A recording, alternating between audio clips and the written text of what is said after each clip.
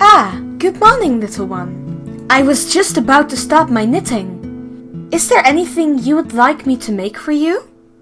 Really? You'll make something for me? Of course, my child. And with no strings attached, kiddo. Okay then. Sand, it is much too early for this. What would I like? How about a cool scarf? Exactly like the one Paps likes to wear. A marvelous choice, Human Frisk, if I do say so myself. What color would you like it to be? I want to match, so red, just like Pappy's. Dear child, it seems Papyrus may need a little help in the kitchen. Sure thing, Mom. Oh, jeez. Worry not, Lady Asgore and Human Frisk. I, the great Papyrus, am more than capable of handling my kitchen duties without the need of assistance.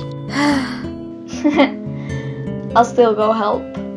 Thank you, my child. Oh god, I think it's in my eye socket. I see someone is a little tied up at the moment. Now, Human Frisk, do not encourage them. Believe me, it was not my intention. Enough! I will not have this morning ruined further by your jokes. It's okay, Pap. Human? You shouldn't take them so seriously. Oh my god! I'm so proud right now.